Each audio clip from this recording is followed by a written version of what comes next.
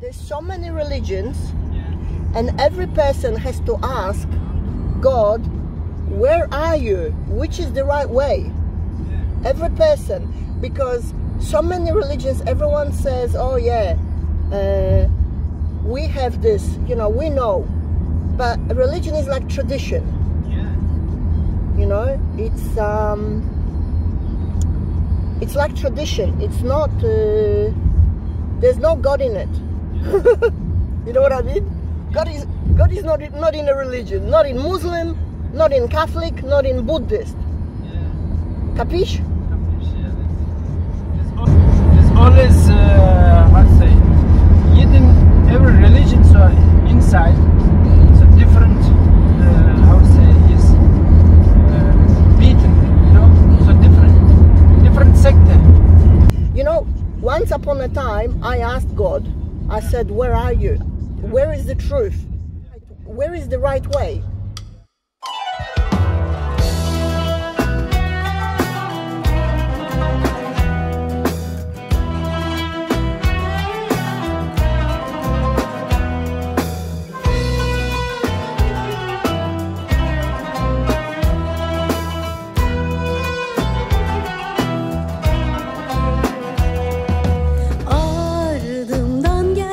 İsteyenler kendini inkar etmeliler.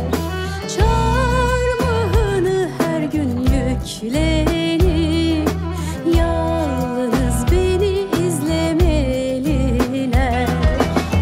Canını kurtaran onu yitirecek, benim uğruma yitirense kurtaracak.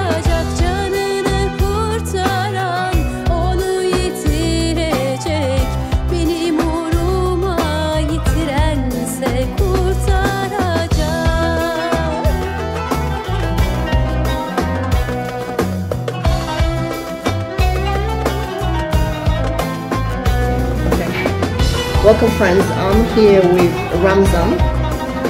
Hi Ramzan. Hi. We are in a Turkish city of Antalya, where Apostle Paul also was here. Yes, 2,000 years ago. 2,000 years ago. Ramzan is a pastor of a Protestant church. Yes. Protestant Turkish church. Turkish church, and I think it's the only Turkish Christian church in this town. There is a couple of other ones too, but they are more like small churches. Turkish churches, yes, yeah? Turkish churches. Okay. We've just been talking a moment ago about the fact that everyone thinks that Christianity started from maybe Europe, but it actually started from this area, the area of Turkey. Yes? Yes, when we look at the Bible, actually we see that Apostle Paul and Barnabas, they started lots of churches in Turkey 2,000 years ago. Actually, when you look at the history, you see that Christianity spread and grew from the ancient land of Turkey. Yes. And that's the truth, you know. But in Turkey, many Turkish people, they don't know the history. Okay. They don't know this information, and they think that Christianity is a more like a Western religion. Okay. And in Turkey, there is this mindset that, you know, if you are a Turk, you're supposed to be Muslim, you know, and if you're a Western person, European person, you're supposed to be a Christian, because they look at the Christianity kind of like the Western religion, you know, but actually that's not the truth. And that's why, you know, Yes. in Turkey, if you come and visit as a tourist, you know, from Europe, they will accept you as a Christian, and Okay. they will show you great hospitality and respect to you, even that they know that you're a Christian, you know, because that's who you're supposed to be, you know. But if you are Turk and coming from Islamic background to Christ, It's you know, harder. and if you're a Christian from Islamic background, you know, then you're a traitor, you know, Okay. and you betrayed your country, you betrayed your culture, and you are brainwashed, and you reject your heritage and the culture, then they treat you as a traitor, you know, that Okay. they don't respect you, that you are a Christian. Okay. And what are the main misconceptions Turkish people have about Christians? You said that they think Yeah. that they drink alcohol. There's a lot, and like there is theological, cultural, and historical misinformation. For example, the theological misinformation is they think that, you know, Bible has been changed, you Okay. know, and it's not trustworthy anymore, and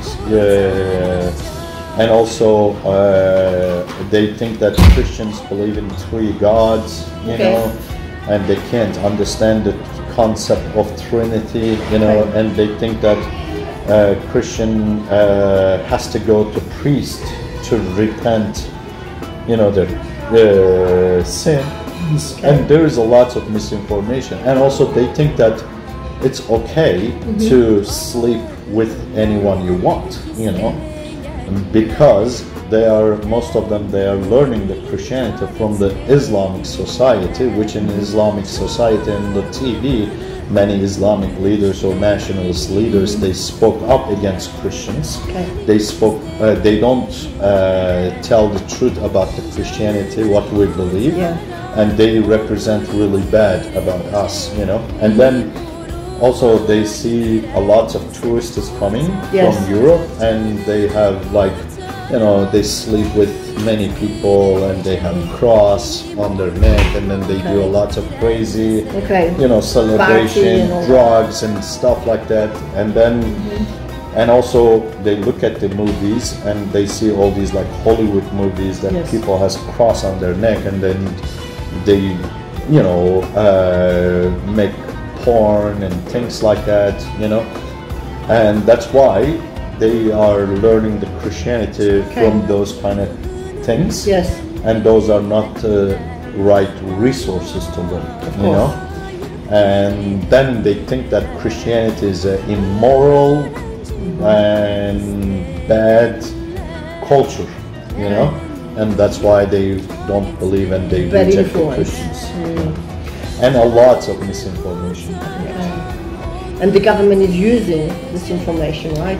Not the government. I would not say the government, but the people who has power on, you know, society. They go up to the TV and some programs that they tell all these lies to people about Christians, but those are not the truth that we believe.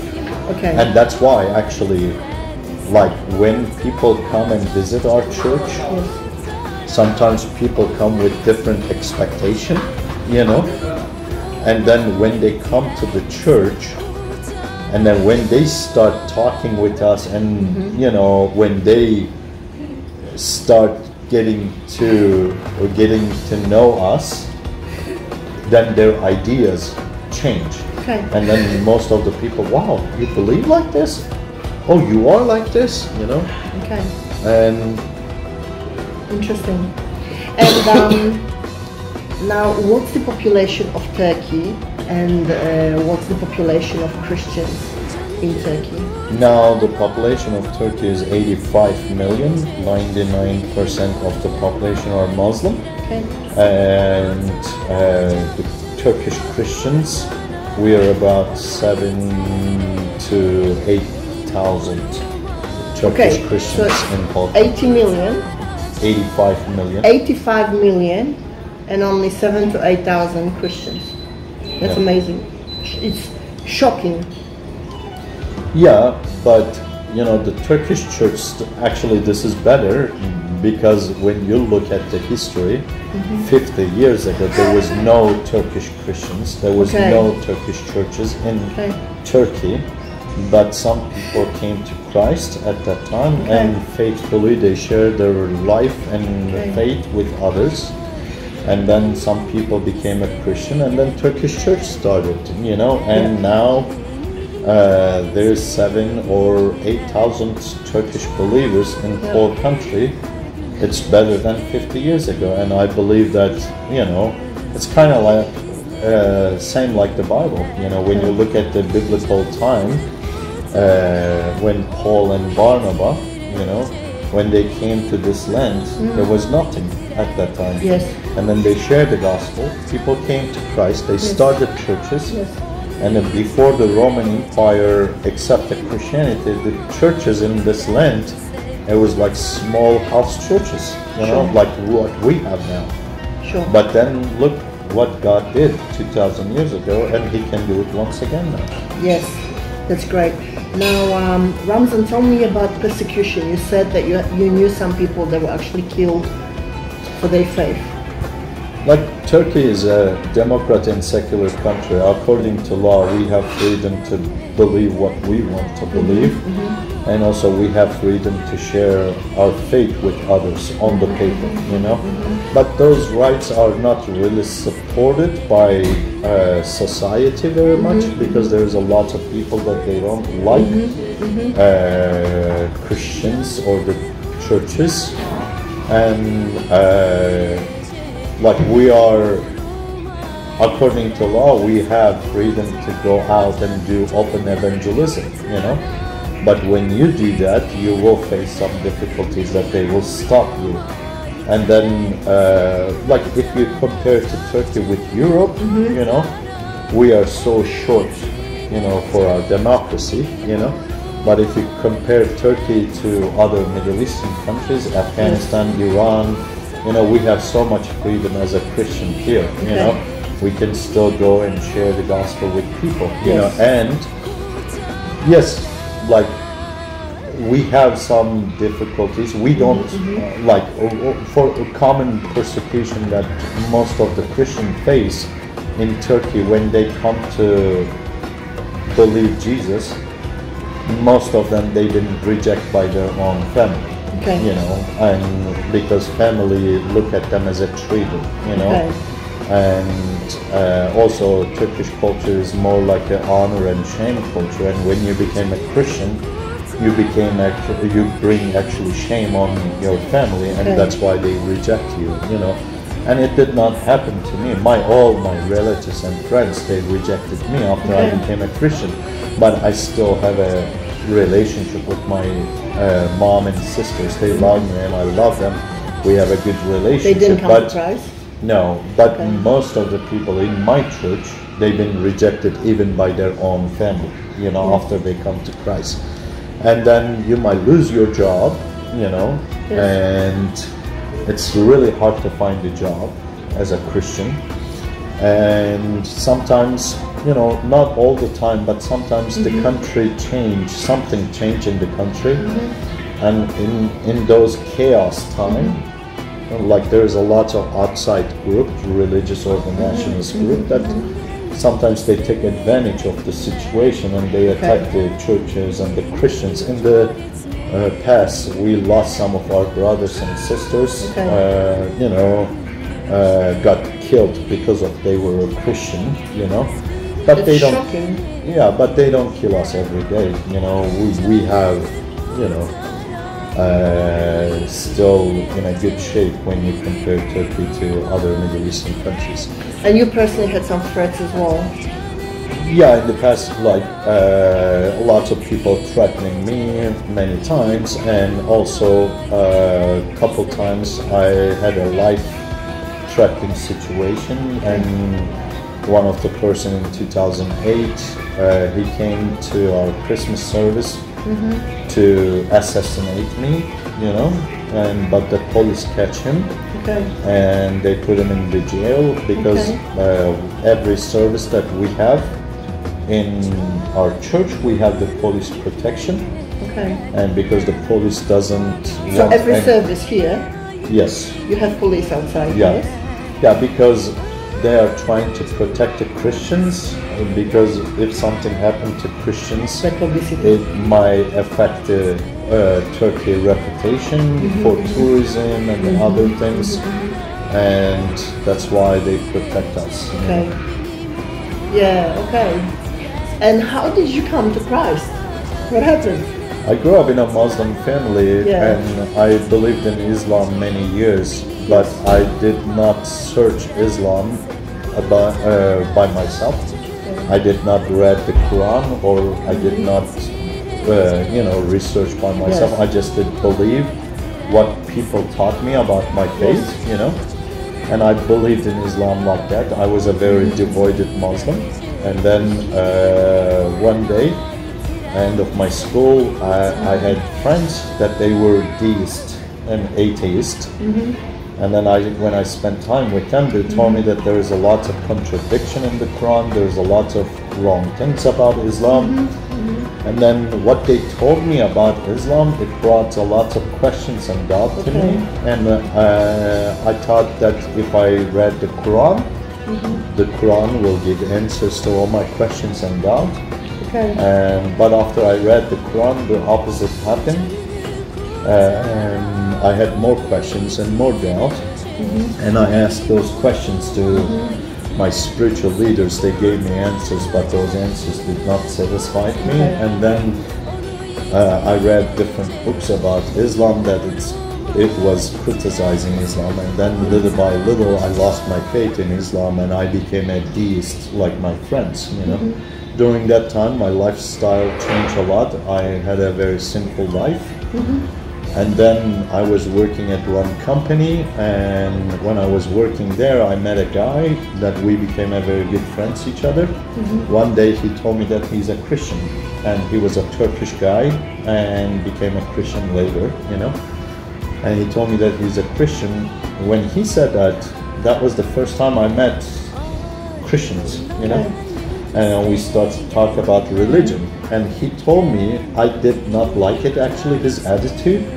He told me that Christianity is right, all the other religions are wrong, And then I kind of got angry to him, and I wanted to show him that Christianity is wrong too. And I started telling him all these things that I learned from my society about Christianity. And then he told me, no, we don't believe like that. Look, this is what the Bible says. No, we don't believe like that. This is what the Bible says.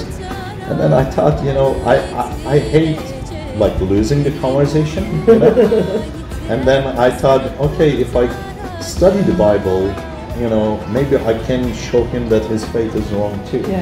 That's why I got Bible from him. And then I started to read the Bible, and we talk a lot. And then one day he invited me to the church. I told him, okay, I can come, but when I said that, my goal wasn't searching about Christianity or learning about Jesus. I thought that if I go to church, maybe I can meet with some girls, because I was very young and my brain was working only for that reason.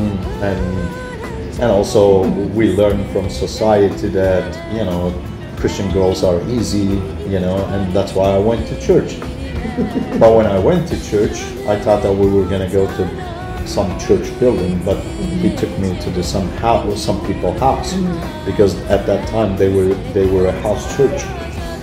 And when I went into the house and I saw 10-15 people, and they were all families. There was no girls like my age, And then I thought I cannot reach out my goal here, But I stayed.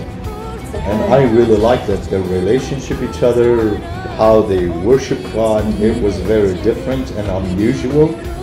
It touched my heart, but I did not believe. And then I went to church following weeks again, and then another weeks again, and then another weeks again.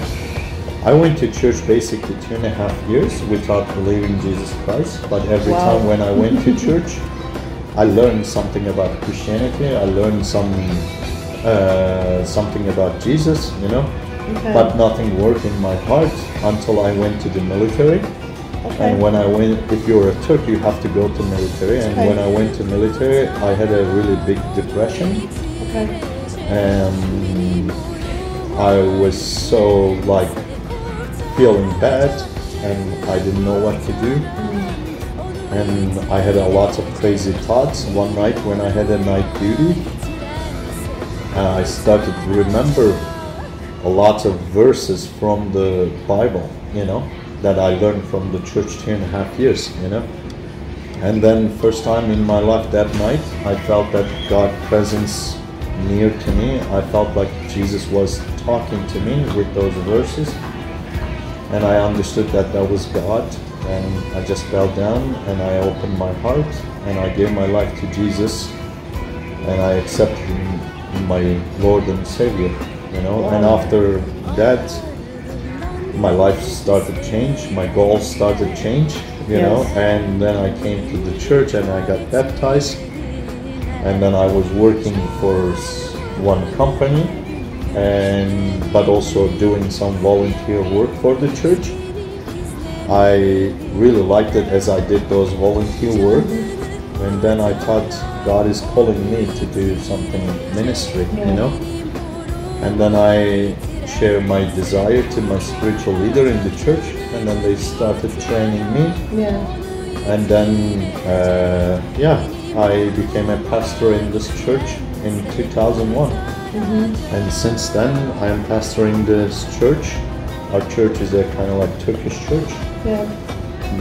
We are worshipped in Turkish, and most of the people in my church, they are coming to Christ and Islamic background, like me. Amazing. Thank you so much for this, and I just wanted to have this conversation just to share with everyone in Poland a little bit on the Turkish church and on the situation here. So thank you for that short interview. You're welcome.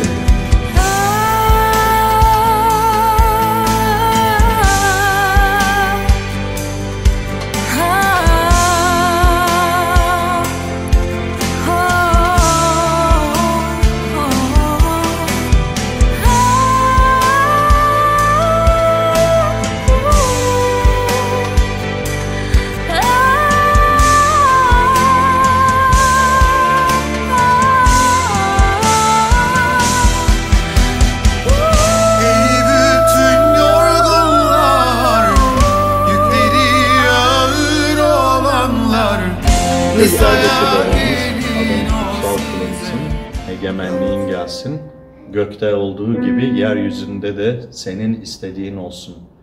Bugün bize gündelik ekmeğimizi ver, bize karşı suç işleyenleri bağışladığımız gibi sen de bizim suçlarımızı bağışla, ayartılmamıza izin verme, kötü olandan bizi kurtar.